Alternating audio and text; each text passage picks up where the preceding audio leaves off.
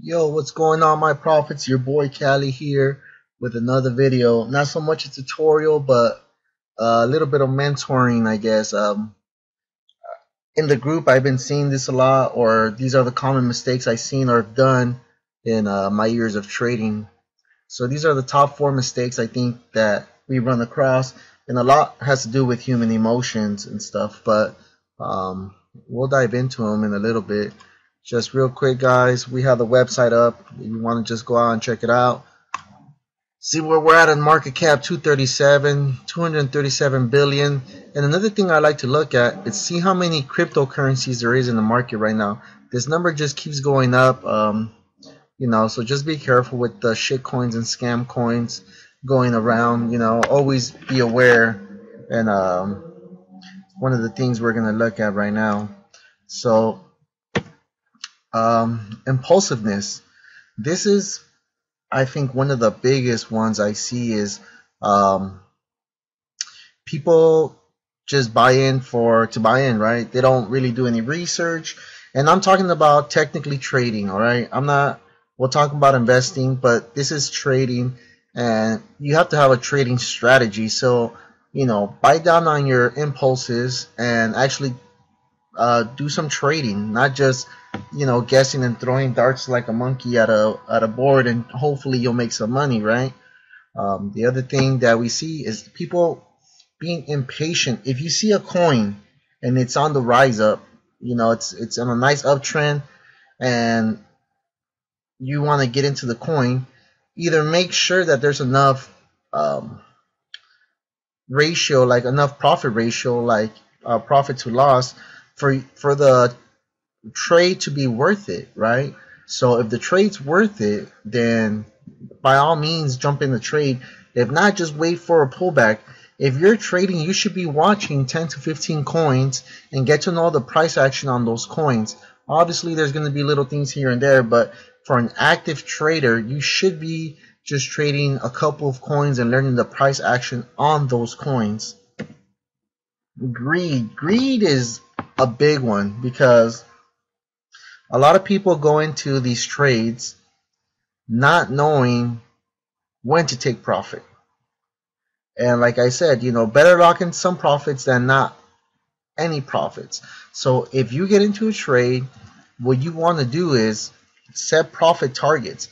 So if you think it's going to keep running, that's fine, but start locking in some of the profits. So even if it's 25 or 50% of your target one, and then the other 50% in target 2 and 3, that's fine. But just make sure you're taking these profits, because that's the game of trading. Is number one is capital preservation.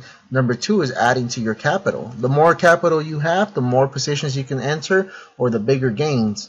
It's kind of like compound interesting, the more money you have, the more money you're gonna make. It's that simple. So just be aware. Start taking some profits. $10 here, $10 adds up, instead of going into the negative when you were in the profit already.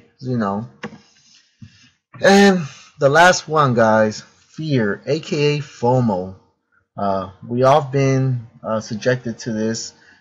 We've all done this, fear of missing out, because some people don't know what FOMO is. It's fear of missing out, and this one is son of a bitch, because what happens is you start hearing all the hype, and you see the coin running up, and you're like, holy shit, this is the next Bitcoin, right? That's what we all say. Oh man, this is the next Bitcoin. This coin's gonna be it. I promise you, there's gonna be another one. That's just the simple fact of it.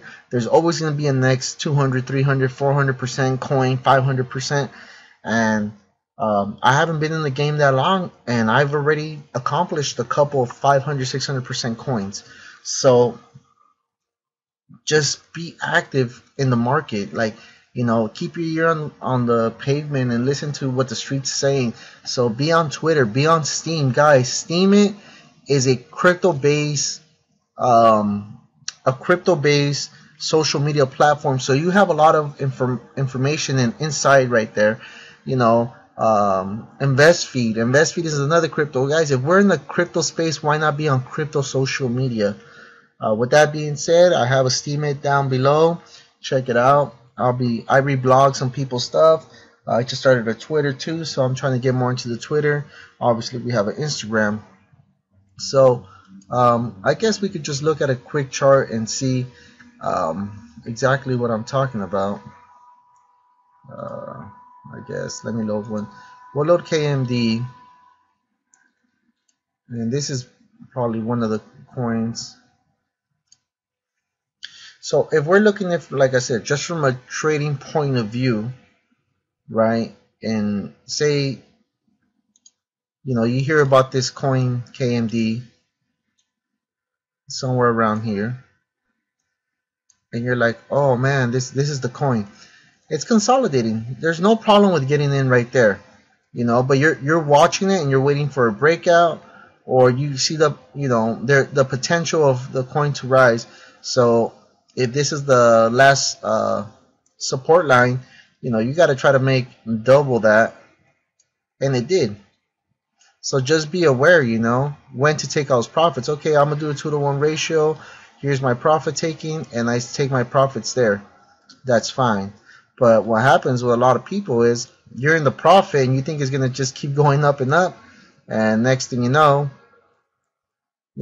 you're either there like where you were, or even worse, you got in up here and now you're down here, and now you're just holding on to it, hoping that you're able to bail out with some profit. And one of the biggest things is that when you're trading is you're not looking at the Bitcoin, you're looking at the price. And what happens, you're actually losing value of Bitcoin, because if Bitcoin rises up, obviously dollar amount fiat currency, you're up, but you're not up in the Bitcoin. And that's what we're ultimately trying to trade, is cryptocurrency.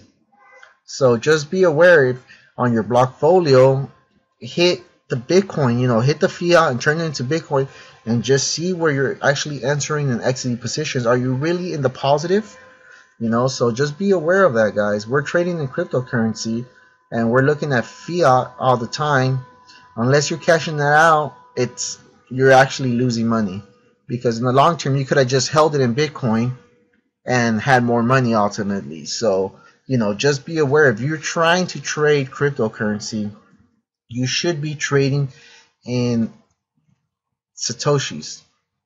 So just be aware, like I said, unless we're cashing this stuff out, guys, and you're just trying to double up, that's fine. But obviously we're in the crypto game to make money, so that's what we want to do. So I think that's it for now, guys. Just want to make a quick tutorial.